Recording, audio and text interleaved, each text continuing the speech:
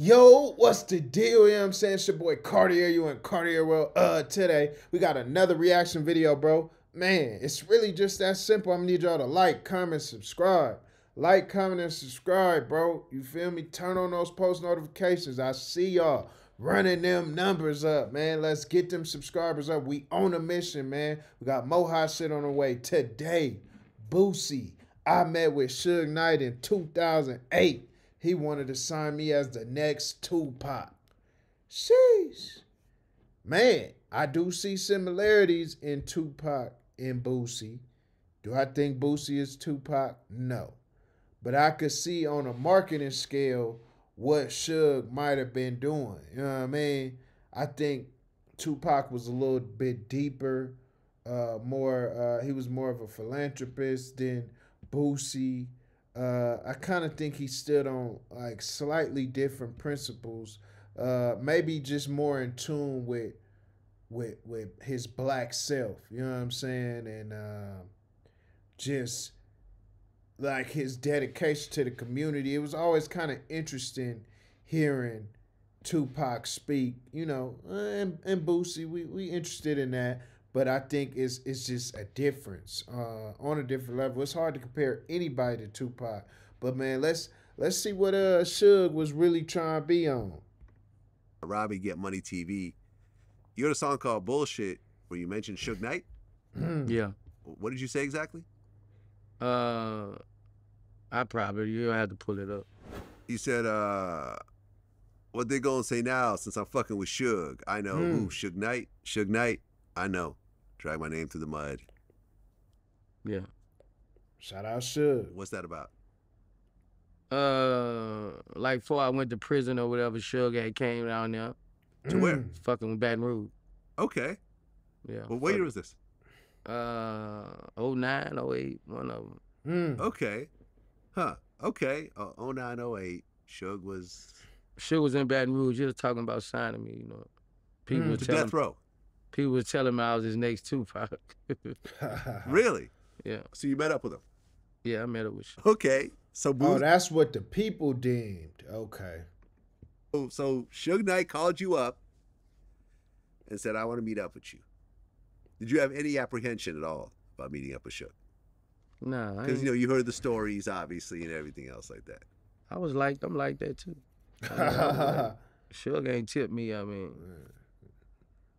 Suge ain't tipped me. When you like that, you don't worry about that. Okay. So you had no apprehension? Especially not in my city. Okay. So you showed up. Well, I met Suge in the mall. Suge was smoking a big-ass cigar walking through our mall. Yeah. Security guard was scared as fuck. Like a gangster. You know, one thing about Suge, his gangster reputation has stood tall throughout the years.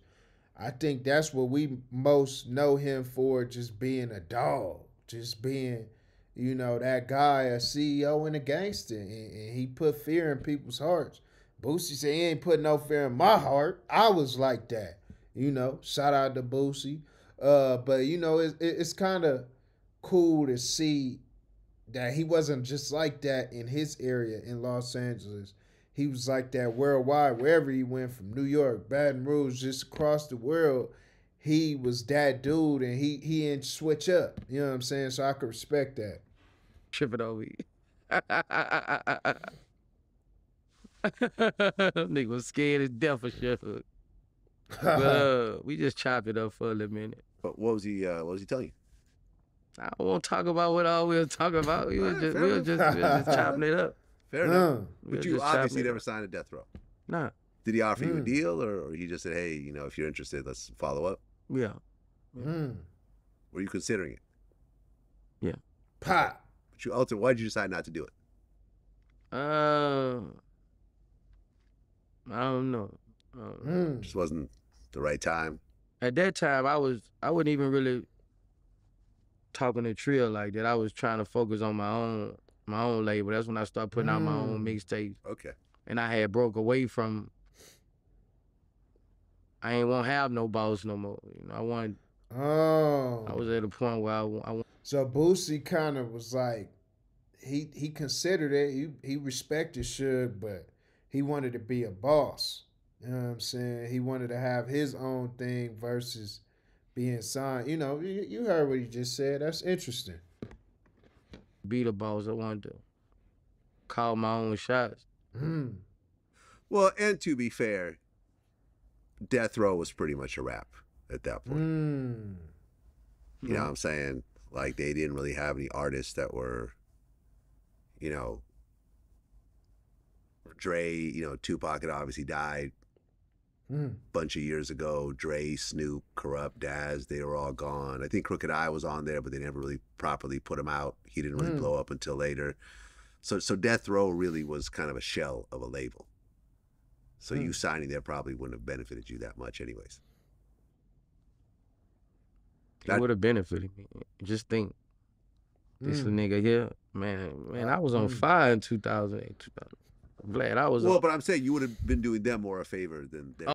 I like how he keep it real. He like, nah, it would have benefited me. I hear what you saying, Vlad, but nah, Death Row is still Death Row, and I was hot, so we could have made it happen. Like, we ain't gonna do that.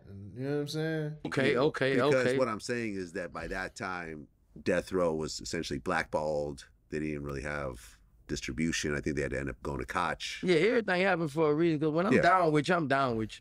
Right. I would have been beef with everybody. Suge would have been beef with. I would have been. Didn't about have been smoke my mouth. You know. You been I would have been well, beefing. if that's the case, you probably would have been beefing with Snoop Dogg. Then I would have been anybody if I'm rocking with you and I'm. And, you know, I feel like you you got my back. I'm with you, man. I'm with you. It would have been interesting. Boosie on Death Row Boosie. Nah, facts. I feel you. That would have been something I would have been interested to see. No cap. Hey, man, it's Cartier. You in Cartier world. Y'all let me know what y'all think about this. You know what I'm saying? Start up that dialogue. What would Boosie career would have been like if he signed to Death Row? You know what I'm saying? If he signed to Suge, would that have made him a better artist, a more developed artist, a bigger artist?